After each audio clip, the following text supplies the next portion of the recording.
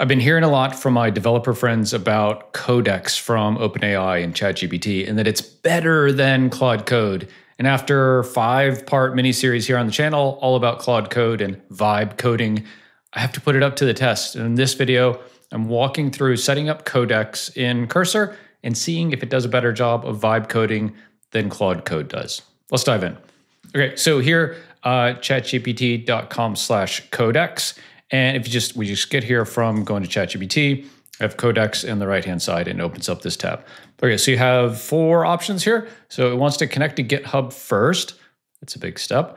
Try it in the terminal. That's reasonable. We might do that. Try it in your IDE. That's probably what we're going to do. And let's just make sure, yep, it supports Cursor. Cool.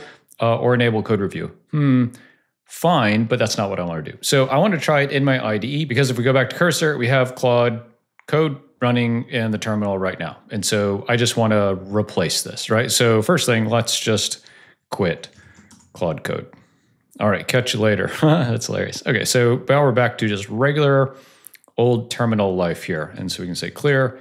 And this is just regular terminal running in this project. We've been working on this Catalyst project. So you can go visit it and check it out, catalyst.craighewitt.com. It's an accountability buddy for you. Let's just try this. Let's be crazy and try this. And we want to load this in Cursor. So do you want to open up Cursor? Yep, I do.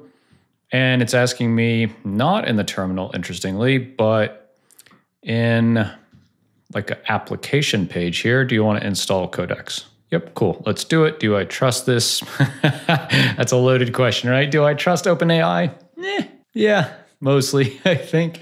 Okay, cool. So it's I like this. You know, this is a more user-friendly experience than down here in the terminal, which is a super scary place, but that's okay. Okay, so it's enabled. We can disable it and we can uninstall it too. Cool. Okay, so add Codex as a panel in VS Code in chat. Okay. Okay, great. So let's see. Maybe I need, okay, so I have over here in the sidebar, I have Claude and I have Codex. So let's click this. I don't want that one. I want oh my gracious, that's not what I want either.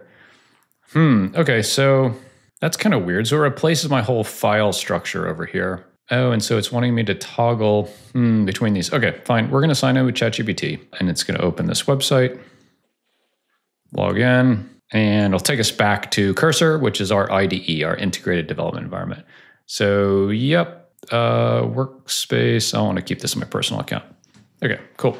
So it should take me back to code. Okay, it doesn't take me back there, but I can come back here. And okay, cool. So let's see. So, all right, this is kind of weird. Ask Codex to build anything. Codex in your IDE. Codex navigates, blah, blah, blah. Okay, fine. Weird that this is like running in the sidebar and it's asking me to do this. Turn to-dos into coded tasks. Decide how much autonomy you want to give. That's cool. Codex can make mistakes powered by your ChatGPT account. Cool. Okay. Okay. So yeah, I just don't, like, I don't know, the way I'm used to running is we have like the AI pane on the bottom or in the left, but now like I need a pane to show my files, or I feel like I need to. Maybe I don't. Maybe it's just like, hey, this is that good to where you don't need, you don't need any of this stuff. So I guess we don't need terminal. Okay. So let's see, let's open a project here. Open folder. And I'm going to open my Catalyst folder. So, man, weird. Yeah, like okay, so I see this here. Now I want like, I don't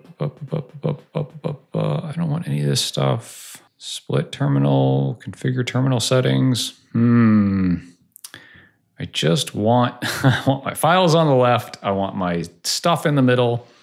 And I want my AI stuff either in the bottom here or in the side over here. Like that would be fine too. So primary sidebar, toggle AI. Okay. So maybe I can switch to be, I just don't chat settings. Okay, let's see. Default mode.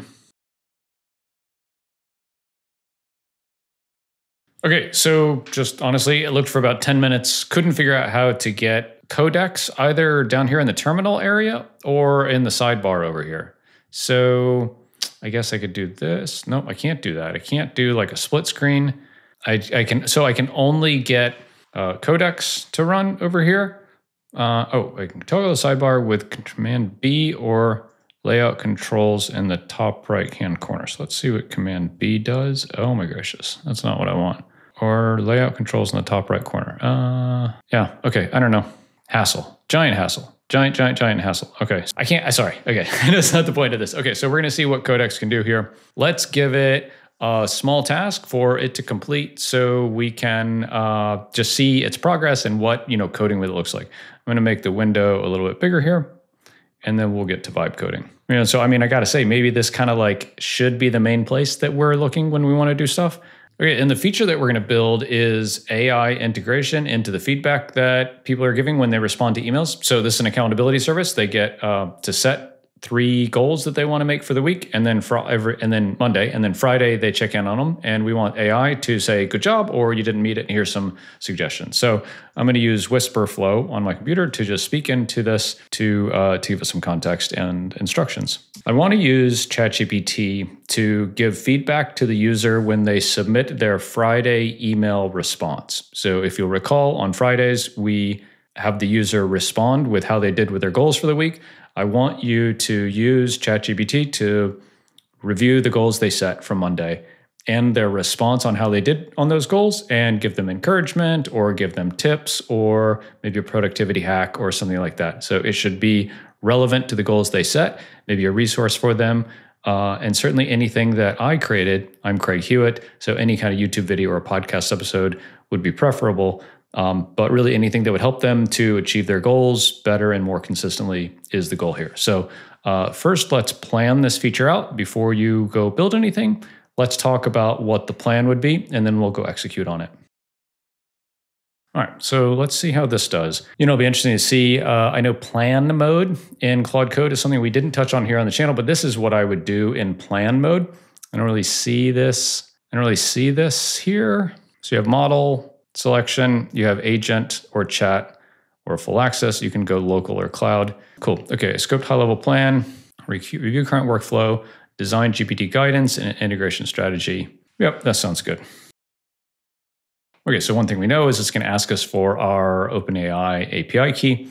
And so I'll go, while this is thinking, I'll go get that. And so we can have that handy to put into our environment variable when it's time. Okay, so have my API key copied to the keyboard, and let's just see what this has planned. So it's reviewing the existing. It doesn't know anything about this, so it has to get context. So that's what it's done here. It's been a couple of minutes.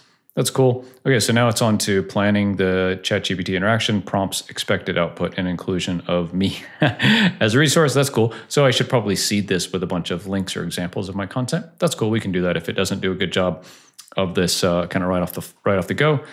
Define a system integration plan, when to trigger, how to store feedback, and UI updates. And it's really working very hard, isn't it?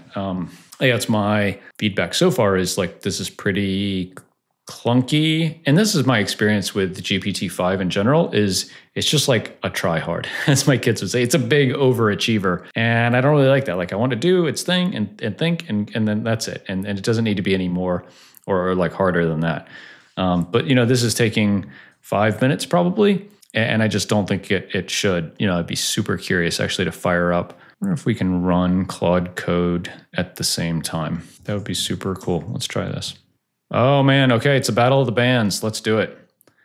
Okay, so what I want to do is, let's do this. Let's see what this has to say. All right, so we'll make Claude Code big too. So it has all the content. This is a new Claude session, so it doesn't have a ton of context. It has things like, Claude .md, right? That Claude file that it created. So I don't know if... Okay, cool. So Claude Code gave me this already, which like ChatGPT just is giving me a couple of bits here that it's doing. Okay, so Claude gave me this plan.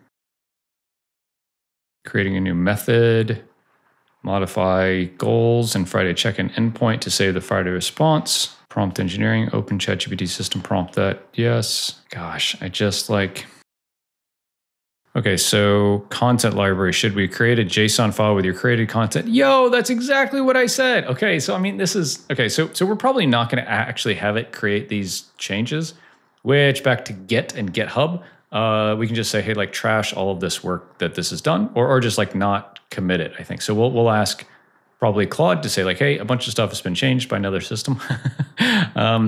Just trash all of it. So we go back to the last commit, git commit. Should Friday send back be sent immediately after user submits or scheduled? Great question.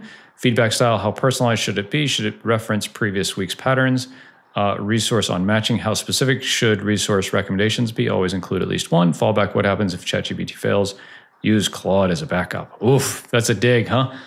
Okay, so like we're just gonna like call timeout here and say like, to me, I mean, I'm a very basic coder, right? But I think people watching this channel are also basic coders and like kind of saying, hey, I asked it to kind of one shot something that's not super complicated. And it's just off being a tryhard, like figuring out all this kind of stuff. Like to me, this is not like, this just doesn't do what I want it to do. Like this does what I want it to do. So I'm going to say stop over here on. No problem. I'll pause here. Now let's say I want it to undo all of those changes. You know, I just, okay, I don't trust you anymore. Go away. Okay, so this is what we're gonna do. We're gonna make this look like I want it to look. Bring this down. This is just how I'm used to working. Okay, so now I'm gonna say, I changed a bunch of files. I'll just say it. So open up WhisperFlow. I changed a bunch of files. I tried another AI system to do some coding and it was a disaster. Can you please revert all of the changes that have happened in the code base since the last git commit?